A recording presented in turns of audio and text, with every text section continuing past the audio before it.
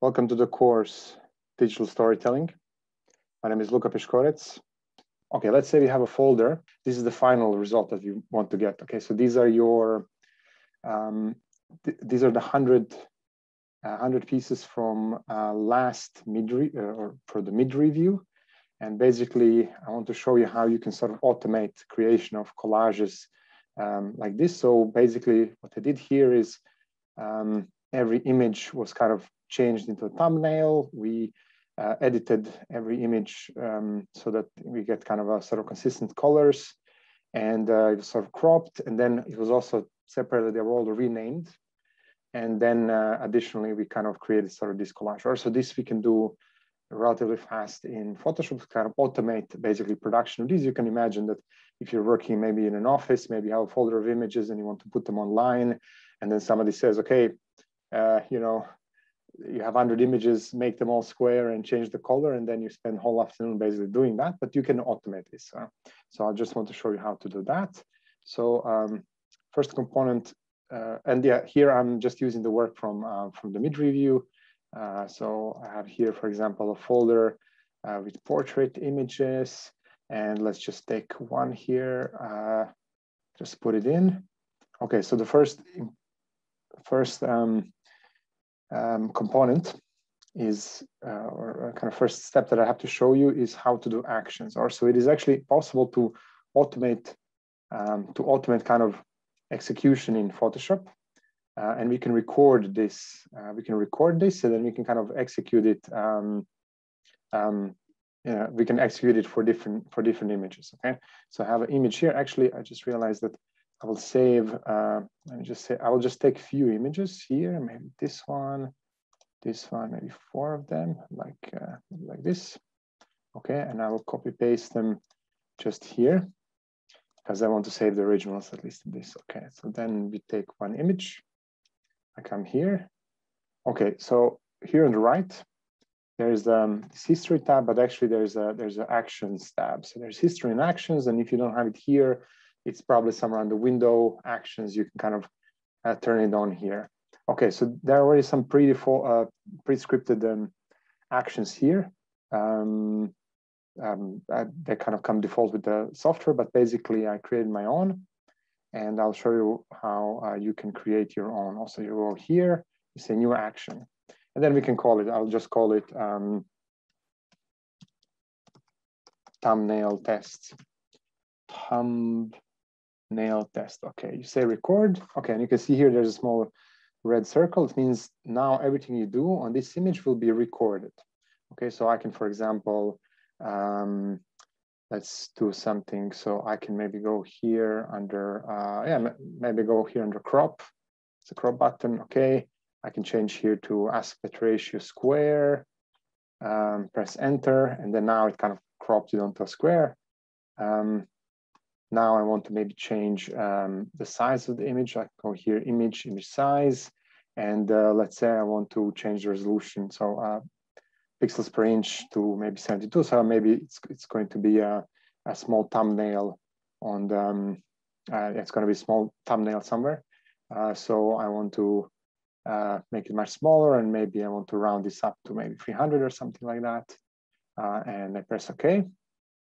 And you can see that these actions are recorded here. So every step I do, it's recorded. It says thumbnail test, there's a crop, there's image size, and even if you open it, you can see some parameters that are kind of saved basically from that action. Okay, I think here this is fine. So now this is sort of a smaller image, and I can maybe go to image also, adjustments, hue saturation, and maybe do the final thing is put here colorize, lightness to 50, saturation to 50, and hue to 300. So I get kind of a pinkish hue. Okay, and yeah, that's it. So I can just also save it, file, save. This is now also an action, and yeah, there are different ways to do this, but I can just kind of close this. If I close it now, I also saved the close command, but now I have to kind of go back to these actions.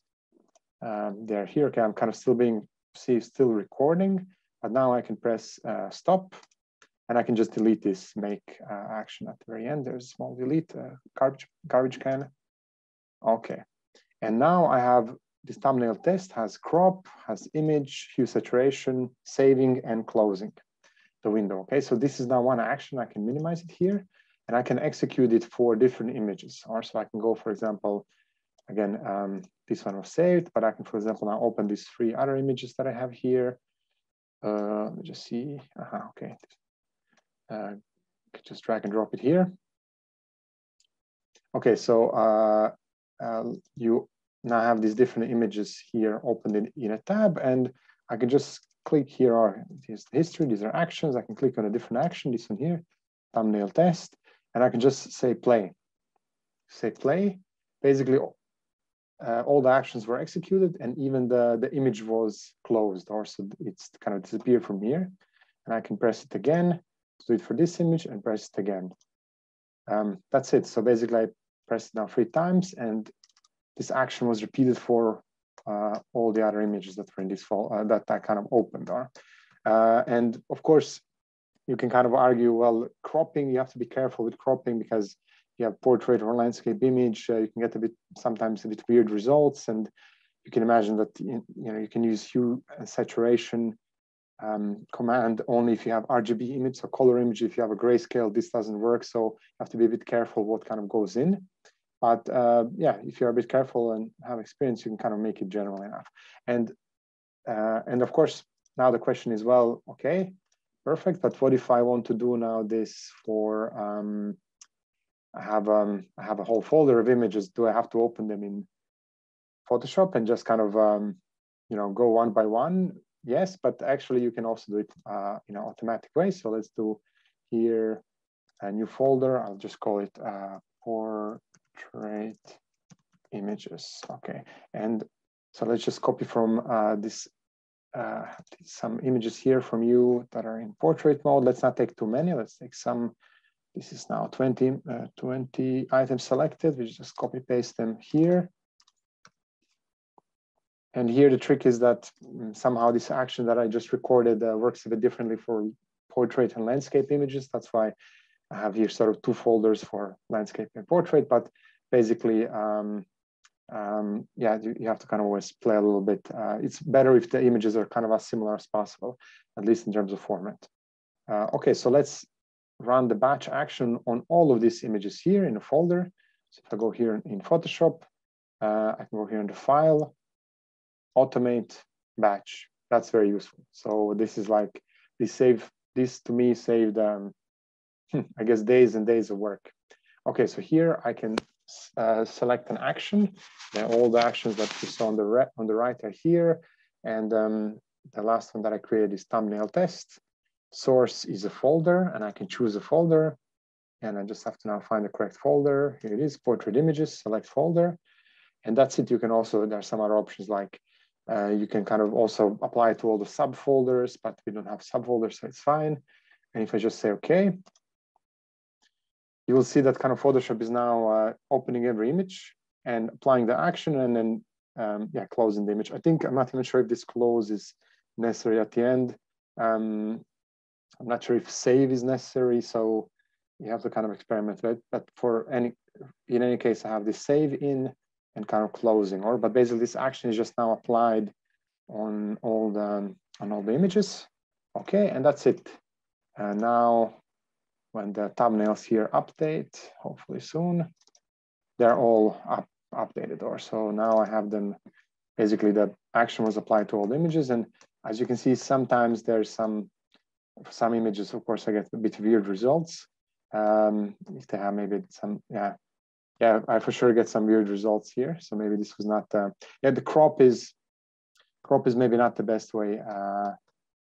Yeah, the crop is maybe not the best action to use. Maybe something like canvas size, image size, canvas size is kind of better. So you have to be always careful with cropping. Let me actually do this. And just do this again. So if you want to reverse here, I think I could just say Control Z. Just, okay, Control Z. Just deleted them all. Okay. And just put more images inside and just see. Let's take them again. So let's do this just a little bit better. But this is the general procedure. So these are portrait, and let's record an action again. So maybe take this one here a little bit in a different way. So again, I go here under File, New Action, Thumbnail Test 2.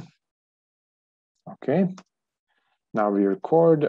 We will not do the crop. Maybe we do something like we can go image. Maybe first we change image size. So again, here we reduce the pixels per inch. Now this we'll fix the width to 300. Okay, the height is then of course scaled appropriately. But then I want to make it square, so I can go to image again, canvas size, and here I change the height to 300. So now it will kind of just squeeze it. Okay. Now I'm gonna maybe do something similar again, hue, saturation, and yeah, let's maybe do something similar, 50, 300. Okay, save. I just pressed Ctrl S, and you didn't see it, but I can close it. Okay, and then somehow these actions disappeared, so I have to bring them back here.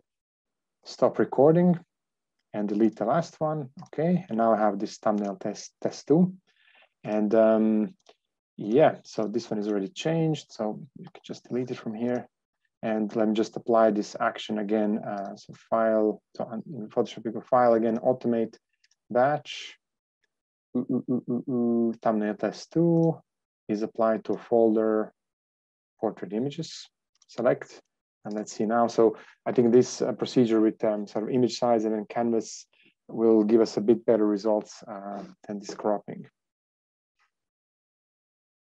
But yeah, if you want, for example, just scale image, so just kind of make it, half the size, and change maybe into black and white, do some sort of a consistent color editing.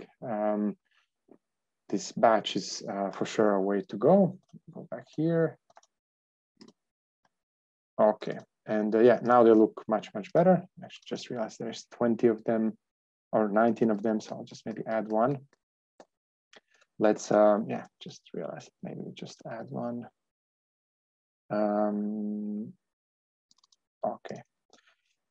Okay, so this is how we get these sort of thumbnails. And now the last thing that I want to quickly show you is, let's try to arrange them into this grid. So again, there's a kind of quick way to do this in Photoshop as well. This already goes a little bit into sort of scripting, but we will not do scripting, but we will run basically a Photoshop script. And I think this one should come as default in Photoshop. So if you go here, File, Automate, Contact Sheet 2. So actually, you can download these scripts from online. There's like millions of them. Actually, there's some of them are also here under scripts. But basically, you can automate. For example, if you kind of creating a you're basically kind of printing multiple images on one sheet. So you can use this contact sheet. And yeah, then we just have to choose here, source images are from a folder. We choose this portrait images. And yeah, here is include subfolders. And then here we choose, okay, what's the size? So maybe we do, what is that? Yeah, width is maybe 50 by whatever, 30, or maybe 50 by 40 centimeters. And then I know that we have 20 images. So we will do something like 5 times 4. So that's a 5, 4.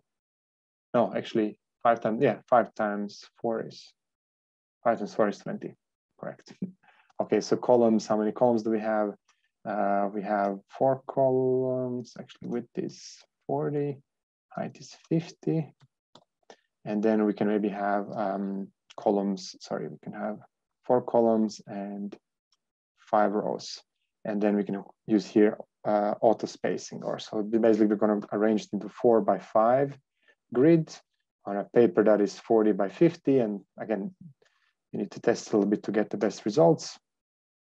So now Photoshop will just take all of the images that I have in the folder and it will arrange them on the paper in that kind of order. And of course, I chose the size of the page so that they fit nicely, but let's see. This is kind of done in the background, so you don't really see the results in between, but okay, that's it. And somehow there's some weird cropping here, 1 pixel here. but somehow multiple pixels here. I don't know why. I guess it's a bit, so we'll just crop it additionally here. Okay, crop. And yeah, that's it. That's kind of a like a small collage. Just save this as JPEG.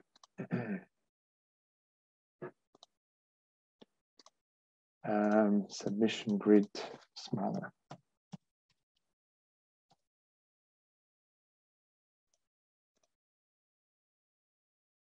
Okay, and of course, I mean, you can imagine you can do this also by hand, but sometimes for some of these, you can do kind of, you can sort of automate certain things in Photoshop, which is quite cool. And the last thing that I want to show you is not related to Photoshop. So we'll turn off the Photoshop here. But if you have access to Adobe Bridge, so Adobe Bridge is, also comes with this Adobe, what is that, Creative Suite kind of package. You can install it. It's for file management. It's actually opening on a different window. Okay, and again, you can do this in different ways, but with Bridge, you can do it. We're going to rename all the files in a folder. So I have, again, these portrait images, and here there are your names. But let's say we want to remove the names. We want to have some generic name for all of these. So I want to rename all the files. So I can do this quickly in Bridge. I can go here. I have to first find the folder. It's here, portrait images. I select all of them, and then I go under Tools, Battery Name. And I hope you can see it. Okay, somehow. Yeah, okay, it's just a minute. Yeah, okay. I hope you can still see. Okay. Yeah, I hope you can still see my screen. We are here. Again, Window or Tools, Battery Name. And here, somehow I cannot move this for some reason. Okay, I can call it Digital Storytelling 2021. So this means that I will rename it so that at the beginning I have this text, and then I will have a sequence number, would start from 1, and I can choose how many digits, maybe 2 digits in this case. And here it says the first file is called like this. It will be renamed into this, and I can actually add different things. I can add. I think I can add something. I can add, so I can have like sequence number, sequence letter, date, folder name. So I can kind of add different parts to the name. I can, for example, put somehow a date or time of creation into the name, and then I can order everything alphabetically according to this time of creation. So I can have a different ordering of my files. Okay, but if I just use these settings, and I just say rename, it's very quick. Suddenly they all kind of change names, and that's it. So now in the folder, I have their names just changed. Also, the order is still the same as before, but they're just called now 1 to Digital Storytelling 2021, and then just some numbers. That's it. So I can also quickly rename files, and if you ever had to rename manually files in a folder, you will be grateful to know how to do this using Adobe Bridge. Okay, that's actually it.